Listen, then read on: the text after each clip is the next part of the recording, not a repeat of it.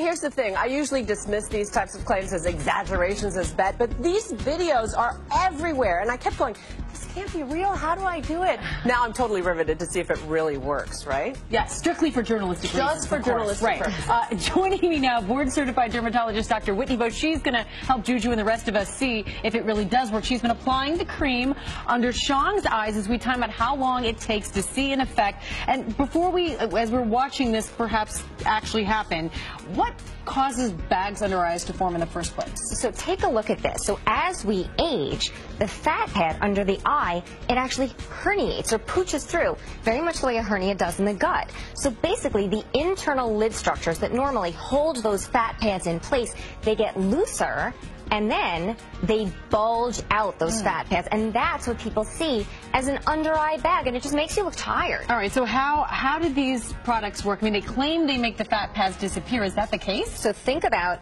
a Chinese finger trap. So the bamboo is woven in such a way that it tightens as you pull. Now, very similarly, the molecules in these creams, they weave together tightly as they dry on the skin, creating that smooth contour underneath the eye. It's like wearing an invisible film that temporarily tightens the skin, like Spanx or spandex for the eyes. I mean, I can see that actually working. So what ingredient should you be looking for under our the main effect we're seeing here is from an ingredient called silicates. Now, as the silicates mix with other ingredients like glycerin, it creates a paste as it dries on the skin. It gives you that lifting, tightening, pulling effect. But other ingredients to look for in eye creams are things like caffeine. It constricts blood vessels. Hyaluronic acid hydrates from beneath the surface. Antioxidants neutralize free radicals. And also peptides actually trigger collagen formation and thicken that skin. So we saw the split screen before and after the eye cream with Shang, and it really does look like it makes a big difference. My goodness, the catch is, you know, it's a quick fix. It only lasts a couple of hours, but sure does look good on Shang. You told Shang not to smile. Does that reduce the effects? When it dries, you really have to hold still, and that's